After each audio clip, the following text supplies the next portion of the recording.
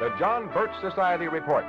George Washington stated, "Truth will ultimately prevail where pain is taken to bring it to light." Truth is the major weapon of the John Birch Society Report.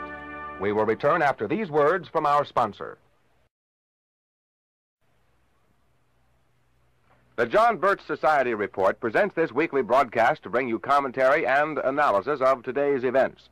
Our commentator today is Mr. Thomas J. Anderson, well-known columnist and humorist of Nashville, Tennessee, and president and editor-in-chief of Southern Farm Publications. Today I want to talk especially to young people. I want to tell you young people what I wish I had known when I went out to face the cold, cruel world about 33 years ago with a diploma in one hand. That was what you would call in the olden days. If and when you graduate from college or from high school, that diploma does not mean you are educated. It means that you should now have enough appreciation of education to make you want to become educated. Your intellectual horizon should now have been raised so as to whet your appetite for knowledge, which you now should know where and how to get. The time has come, if you have not already done so, that you must make your own bargain with life. Neither your parents nor your government can do it for you. You can do and be almost anything you want to do and be badly enough to make the necessary all-out effort and sacrifices. Try to decide now what you most want from life. And remember, those who merely chase happiness never catch up with it. Life has its sunshine and its shadows, its peaks and its valleys.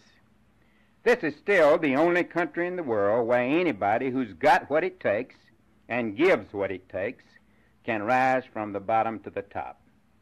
Most great deeds are mainly mixtures of courage and sweat. There are few born geniuses.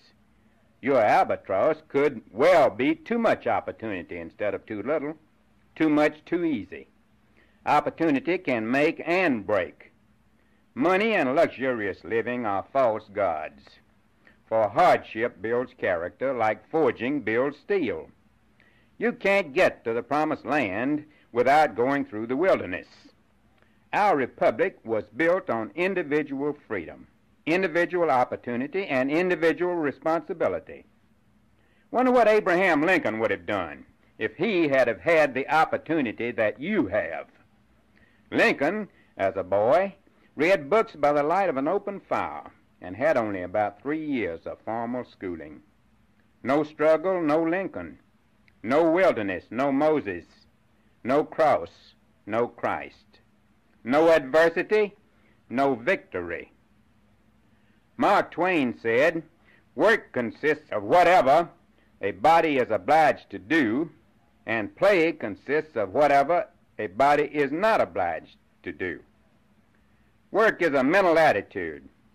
Tom Sawyer had to whitewash the fence, but by pretending it was really fun, he not only got his friends to do the job for him, but he made them pay for the privilege.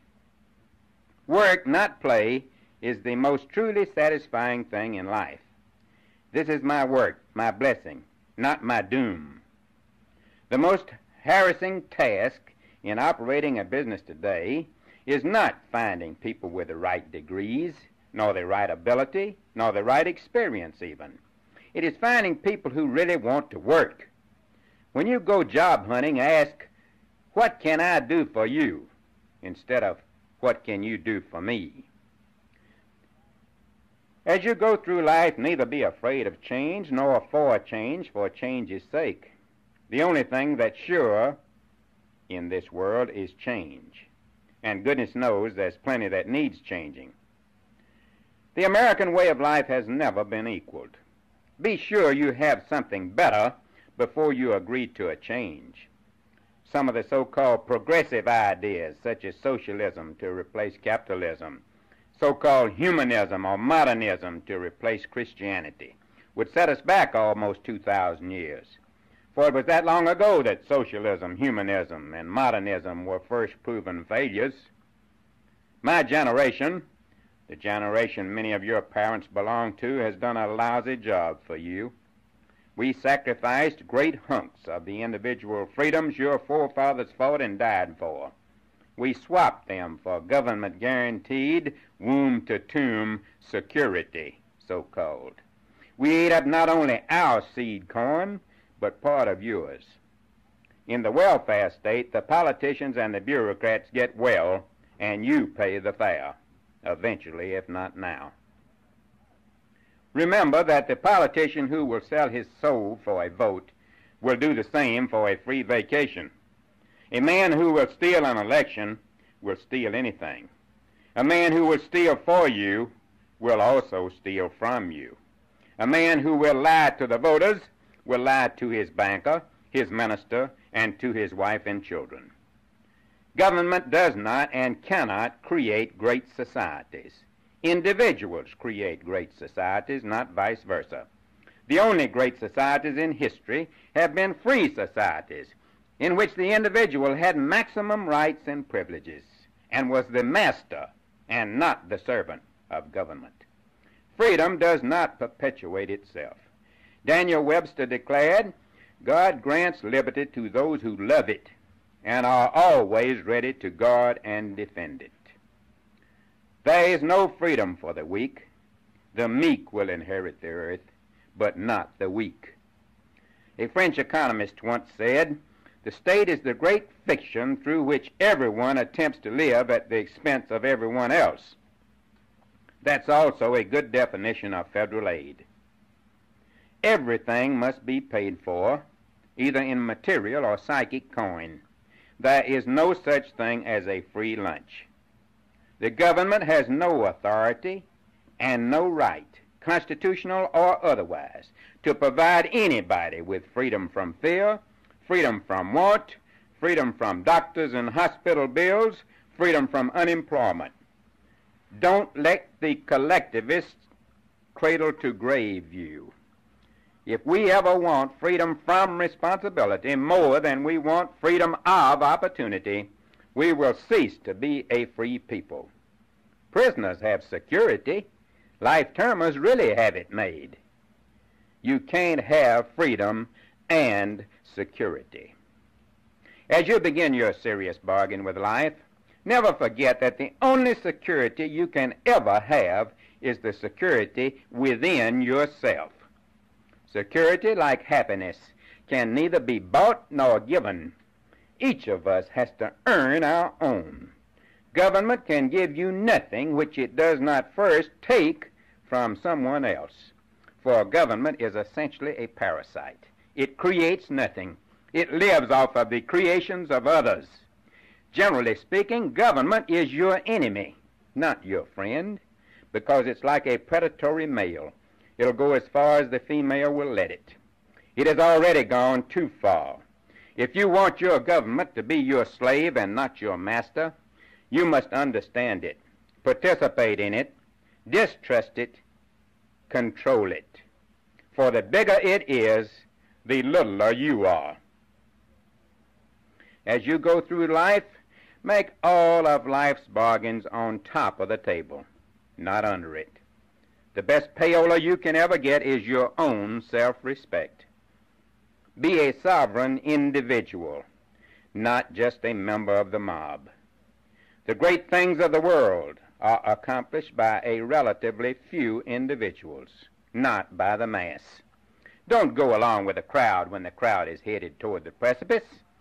Going along with the crowd is taking the easy, cowardly way. Is that what Jesus did, or Moses, or Christopher Columbus, Patrick Henry, Robert E. Lee, General MacArthur? No. Pontius Pilate went along with the crowd, pleased the mob. In the end, somehow and somewhere, those who take the easy way will always have to pay the price. Like an easy woman, someday they'll find that the easiest are soonest left unloved. Someday they'll learn that you can't lie with the hounds without getting up with fleas. Someday it'll burst upon their consciousness, if not their conscience, that a people who lack the morality to stand on their feet and say no will someday have to say yes on their knees. Once a father took his little boy with him to steal some corn. As the man prepared to put the corn into the bag, he looked around anxiously to see if anyone was watching. "Quick, son, open the bag," he said. The little boy replied, "Daddy, you didn't look in one direction." Frightened lest his son had spotted an unseen observer, the father whispered, "Where? Where?" His son answered simply, "Daddy, you didn't look up." Character is what you do when nobody but God is looking. The older you get, the more you will realize that the things which really count in life are effort, service, and character. Each of us, rich and poor, educated and uneducated, capable and incapable, has a sacred obligation on this earth to do the best we can and to make the land we live on, the land we live in, and the world we live with a better place because we were here. Look ahead, look to yourself, look up, and God bless you.